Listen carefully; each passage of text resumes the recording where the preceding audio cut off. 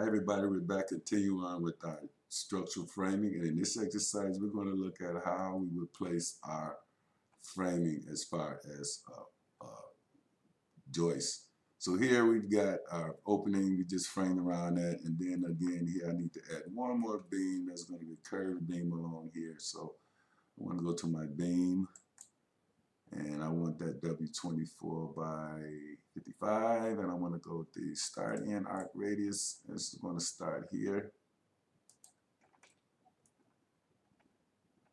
the point here, and then I want to find a midpoint somewhere out there. So there's my beam, and then I want to find a column here. I'm going to use that 6 by 6 right on that same point right there. Okay, now I want to escape out of that, and then I want to select this beam here. And I want to split it with a gap right there. So there's that beam. And now we want to go in here and look at our cross section here where we've got our beam placed in position. And let's go and have a look and see what's going on in here. Okay, so there's our beam, and there's where our joists are going to go. So that's going to be, you can just measure that just for the heck of it. I already know what it is, but just for the practice sake, it's about 2.5 inches. So let's go back into our structural framing, and then we want to go and look at our beam systems. We've used these before, and we're going to select the beam system.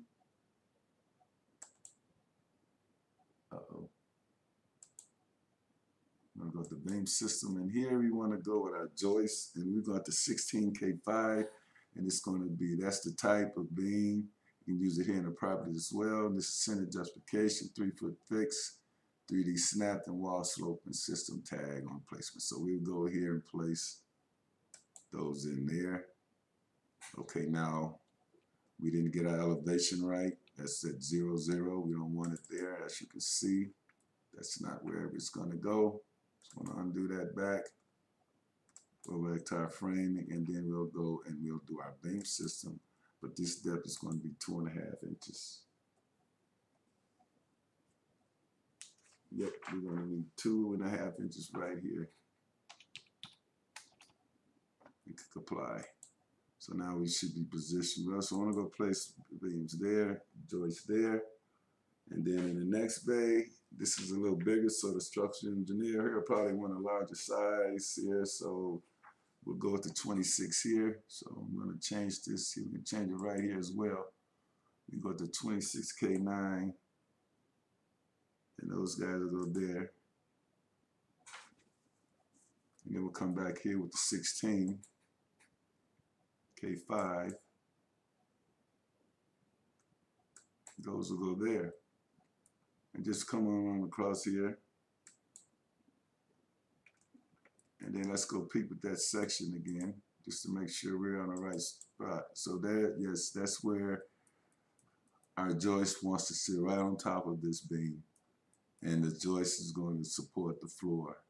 So we're looking good. So let's go back to our framing, and then over here we want to do the same thing. The 16K5 beam system, and they'll go right there.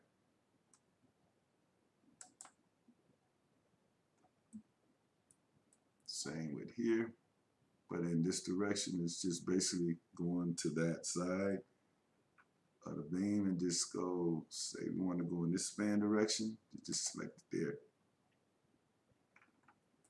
So beam system is pretty straightforward and easy. We'll go here now.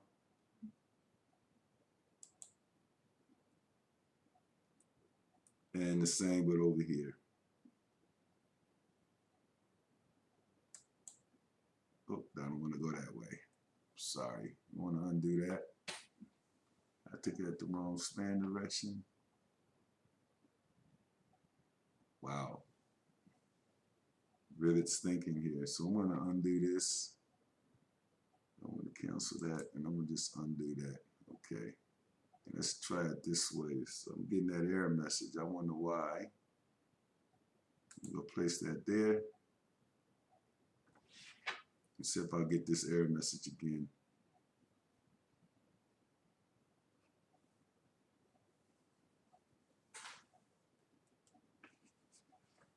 Okay, why is it saying that cannot make K-series rod 16K5? Oh no, so what does that mean?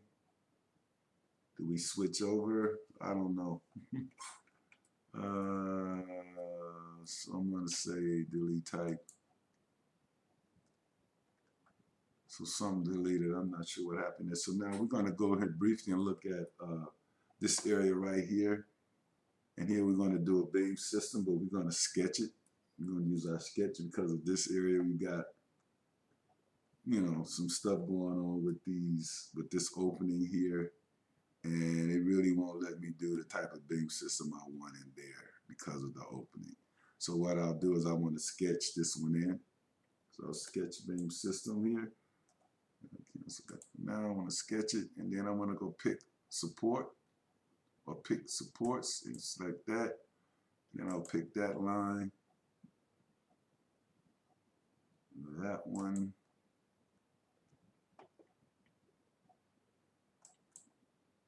this one, and then I want to change my span direction this way.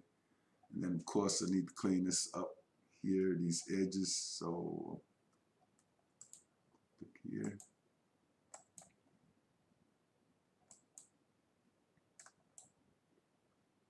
And I think my span direction is going to go this way. So let's try and see what happens here. If I go that way.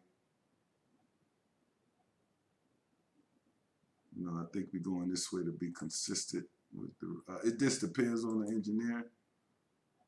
And then we'll finish it. And there's our beam system. We got another warning here. But anyway, guys, I just want to take you through how we would do the joists and put them in our drawing here. So I'm going to go with fine view. You can kind of see what's happening here. There's our floor underneath. And there's our joist. So hey guys, thanks for watching this video. Uh-oh, got a little issue there. Gonna have to fix that. That's probably where we had an inaccuracy. So anyway, guys, thanks for watching this video. We're going to see what's happening in here and come back in the next video. But again, we're moving on with this project. So you got our second level framing all done. So hey guys, thanks for watching the video. I'll see you in the next video. Please subscribe. It helps me make videos like this every day. Everybody, please be safe, and thanks again for watching. Bye.